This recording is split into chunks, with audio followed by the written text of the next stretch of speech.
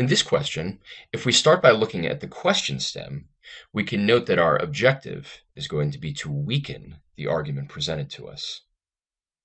Turning back to the argument, the word substantial is an opinion word, and therefore it indicates the conclusion of the argument.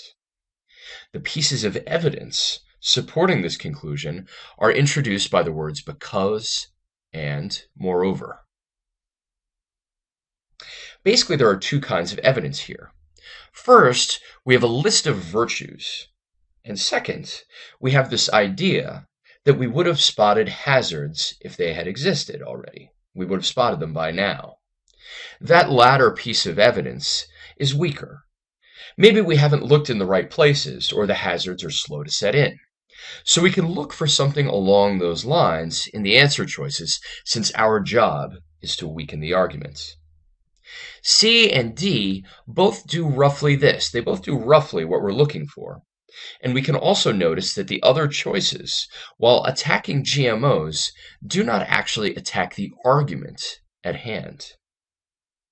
In comparing C and D, we can see that they both seem about right, but one must be objectively better and one must be objectively worse.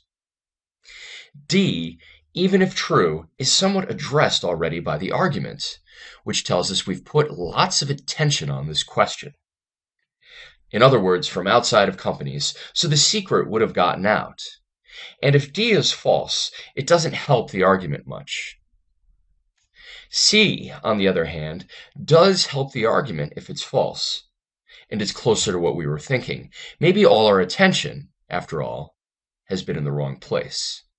The correct answer is C.